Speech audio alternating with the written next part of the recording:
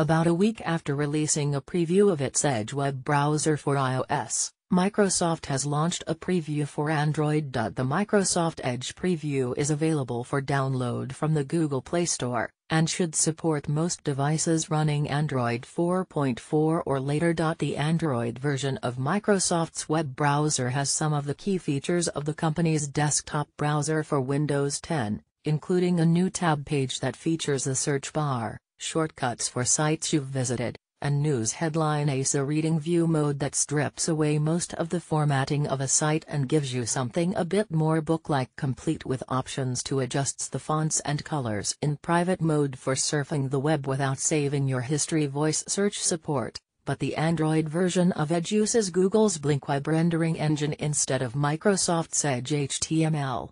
And it currently lacks support for extensions. One feature that could be super useful for folk who use Edge on a desktop PC, though, is the Continue on PC option that lets you send a page from your phone to your desktop web browser with a tap of a button. Unfortunately, this feature requires the Windows 10 Fall Creators Update, which doesn't officially launch until next week. So it's kind of broken right now if you're not running a preview build of Windows 10. Via /r/Android